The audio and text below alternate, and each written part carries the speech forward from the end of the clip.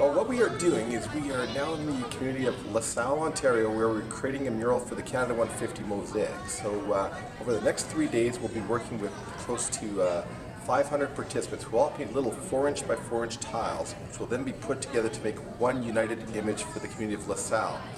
That mural will actually be a mural of a train car, actually depicting a train car representing the community of LaSalle, which will then connect to over 150 communities across Canada, making a gigantic train uniting the whole country through close to 80,000 paintings and making a gigantic mural of a train.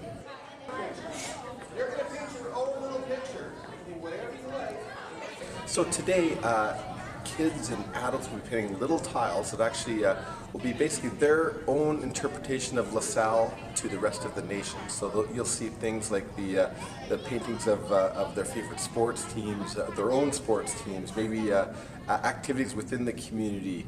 Some paint something to do with Canada, so it's a real wide range of paintings. But through whatever they use as far as the colors we give them, we'll be able to take those paintings and put it together and make another bigger picture from all their little pictures.